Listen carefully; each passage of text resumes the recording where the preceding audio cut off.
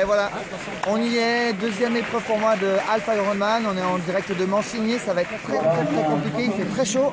Je vous avoue que je ne suis pas complètement serein, mais on va tout faire pour y arriver. En tout cas, je vous dis à tout à l'heure et vous verrez, je serai dans un autre état. Ciao!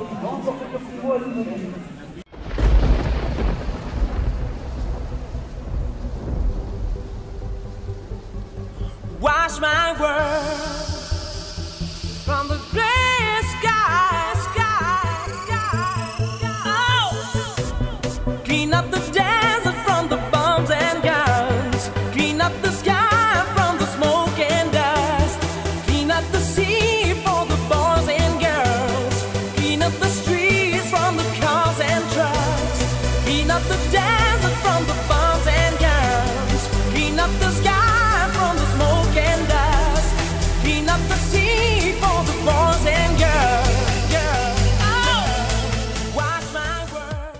Voilà, c'est parti pour 90 km de folie furieuse en vélo. La natation c'est plutôt pas trop mal passé. En fait, c'est ici que ça démarre vraiment la souffrance, quoi. Donc, pour le moment, tout va bien. On verra tout à l'heure.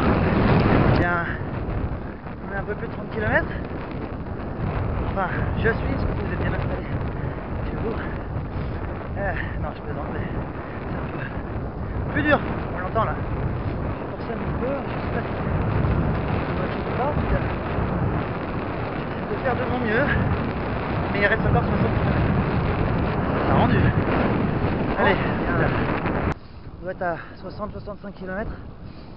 Il reste encore une petite trentaine de kilomètres avant d'arriver à la partie la plus difficile, la course à pied.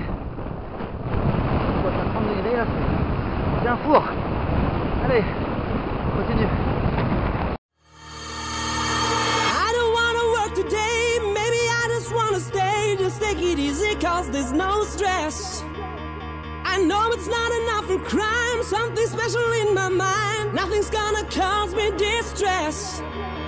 I text my baby on her phone, try to get her sexy body home, that's the way I wanna spend my day. Got to find an alibi, cause I don't wanna waste my time, I don't wanna feel distress. It's not that I'm lazy, I think I'm just crazy. It's not that I'm lazy, I think I'm just crazy. It's not that I'm lazy, I think I'm just crazy. Ça y est, on est arrivé. Bon bah, résultat très difficile. C'était vraiment une course très dure. Une chaleur à plus de 30-32 degrés là. Il y a eu je sais pas combien d'abandons, je crois une cinquantaine. Donc ça me tenait à cœur de terminer, mais vraiment j'en veux plus. C'est une belle expérience en tout cas. À bientôt.